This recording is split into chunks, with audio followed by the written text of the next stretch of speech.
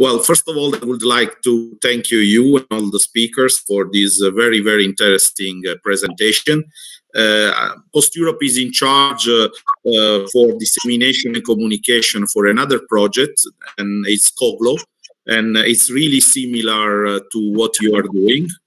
We are more, of course, specific on the postal industry, especially the user case based on postal. And I have some questions. I mean, well, first of all, maybe for Sally and Paul, regarding, I beg your pardon, regarding the excellent cooperation between Nestlé and Pladis. My point is, what do you think that this cooperation can work very well when somehow you are in the same sector and you have more or less the same business model? But what's happened if we want to apply LOGISTAR to two different sectors, that they have two different models? And of course, I mean, it's more and more difficult. Which are the challenge that you see to apply on the business model, on the operational? I mean, it's a question at the end for everybody, for all the speakers. Thanks a lot, and I will invite you when we will have also our advisory board. Thanks once more.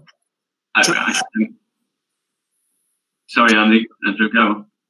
Paul, do you want to take it first?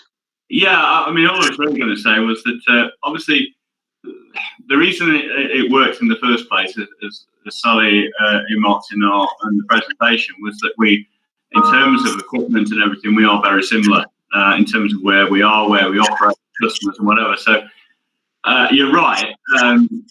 There's, you know, in theory, LOGISTAR could work across the but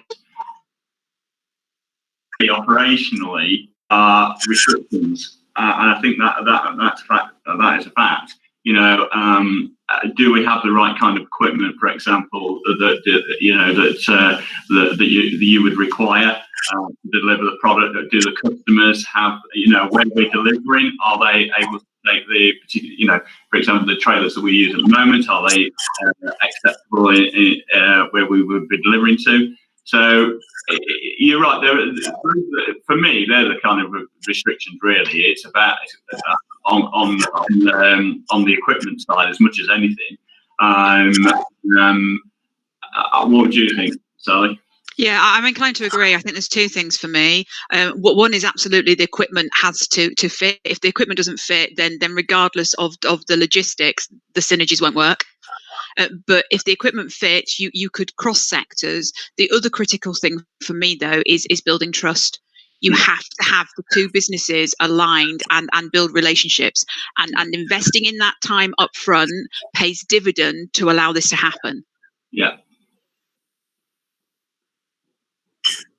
Okay, thank you very much. Anybody else got any comments?